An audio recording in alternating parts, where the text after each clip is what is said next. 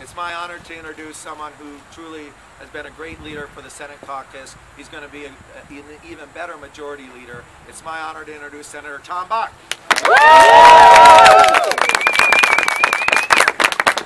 You know, in 2010, when Minnesotans voted and elected Mark Dayton to be governor, for some reason there were a group of Minnesotans that decided, well, we're going to check his power a little bit, and we're going to give him a Republican legislature to work. But little did they know that they were going to elect a Republican legislature that would say compromise is a dirty word, and there was no middle ground with the governor that led to a historic state government shutdown, the longest one in our nation's history.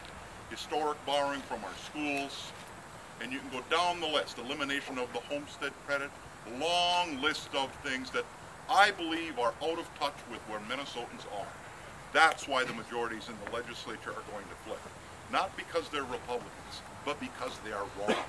And their views do not represent the majority of Minnesotans.